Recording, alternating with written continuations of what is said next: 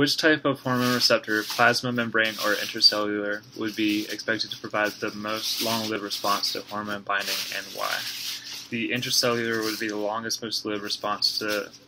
hormone binding because it has to go in all the way to the nucleus where it does direct gene activation, and that can take hours to days to see effects. Once it reaches the nucleus, it has to transcribe the DNA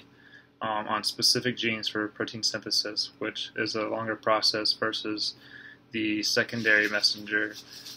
where the hormone connects on the outside of the cell, and the cyclic AMP catalyzes longer or faster in response versus the longer intracellular. And for Roger Peterson with arthritis and who is experiencing colds and puffy skin, the glucocorticoids,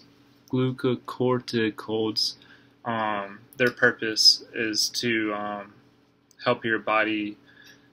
maintain external stressors like temperature and different intakes of food. So by being prescribed pernocium, the medication that has the glucocorticoids, that's really hard to say, your blood sugar be maintained, your metabolism be rearranged, so he'll start to feel warmer, and the cell fluid is going to return into the cells, so he won't have the kind of swelling that he would have. That's